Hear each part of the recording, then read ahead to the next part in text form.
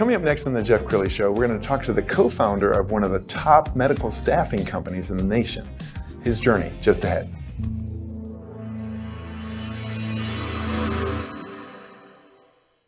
Many are predicting that the worst is yet to come, which is unfortunate, said one person here. Until now, they've enjoyed the reputation of being the nation's icebox. Watched a burglar in his home this morning by webcam. As a journalist of over 25 years, stories are what make my world turn. Reporting live from the Dallas newsroom tonight, Jeff Crilley, Fox 4 News. But in 2008, I took the jump from my familiar life and started a PR firm from my home. We're talking about anyone with a camcorder like the one I'm using becomes a television network. We started slowly growing the company, and we now have over 100 clients, and we've branched into the world of live digital broadcasting. I now own 8 different TV studios and have a huge team. And the stories that I now get to share are sometimes the most important of my life. Life has a funny way of coming around full circle. This is the Jeff Crilley Show.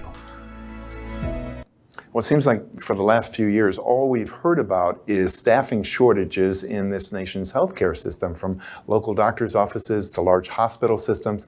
And a man who is at the forefront of solving that problem is Jody Talbert. He is the co-founder of Frontera Search Partners. Thanks for coming on the show. Thanks for having me. Yeah. Well, I didn't even know a company like yours existed. So there are staffing companies, but you actually have a narrow focus. We do, and quite honestly, I never knew what the staffing industry was when I was going to school. I had designs to become a physical therapist. And in 1998, I opened up the Dallas Morning News, responded to a job posting, and I got a job. God took a chance on me, and I started my career in staffing. And it's healthcare staffing, and our niche is really focused on physician staffing.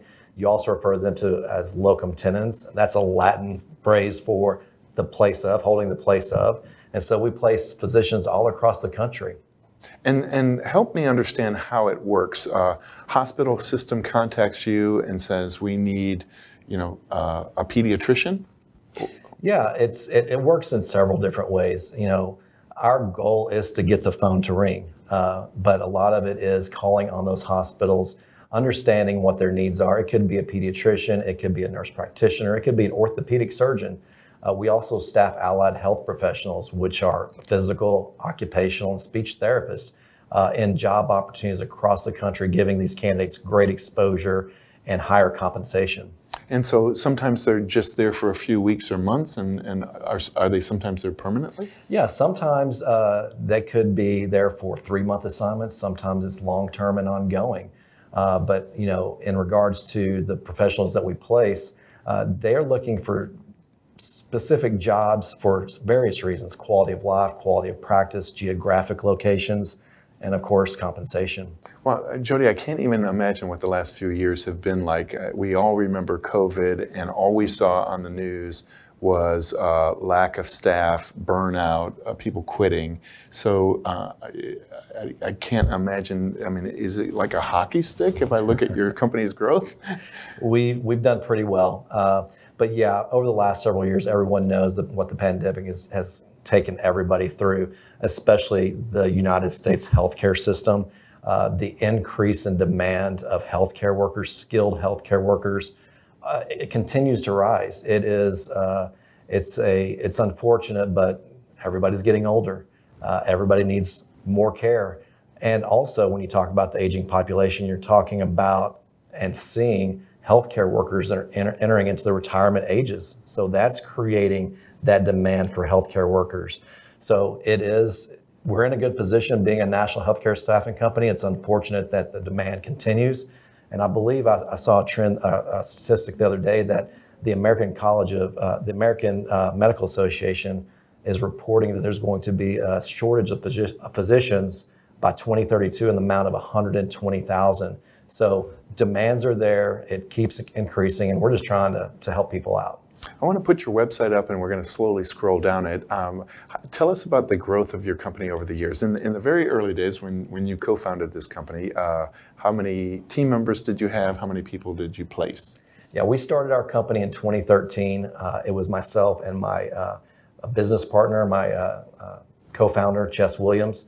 We began staffing physical, occupational, and speech therapists back in 2013.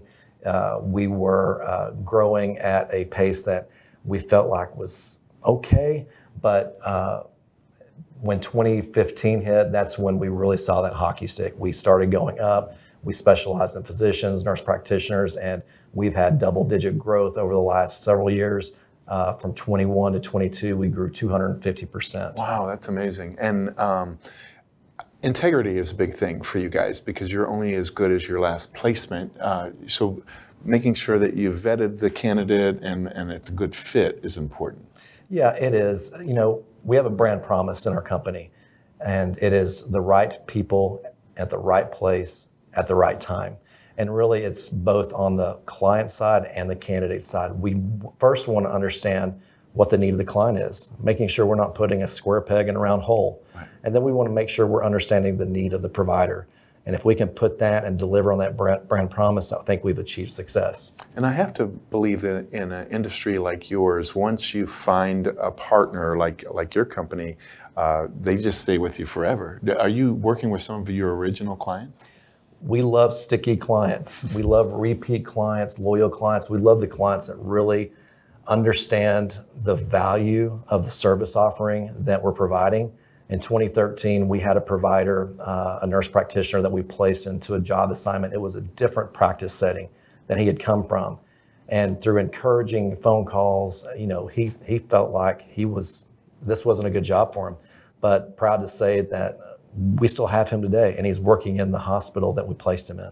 No, that's amazing. Okay, outlook for the future. I mean, it seems pretty recession-proof. I mean, we may go into a recession next year, but I don't think your industry would feel it, would it? No, I don't think so. I think we're in a good spot. We're in healthcare. We're serving hospitals. We're serving the private, the public, the government sector. So just as we had discussed earlier, there's going to continue to be an increase in demand for healthcare workers, skilled healthcare workers.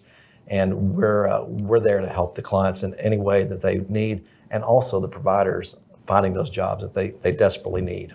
What does an ideal client look like for you? And is there a client that's too small? Like if I'm just a general practitioner with a small office and a receptionist, am I your client?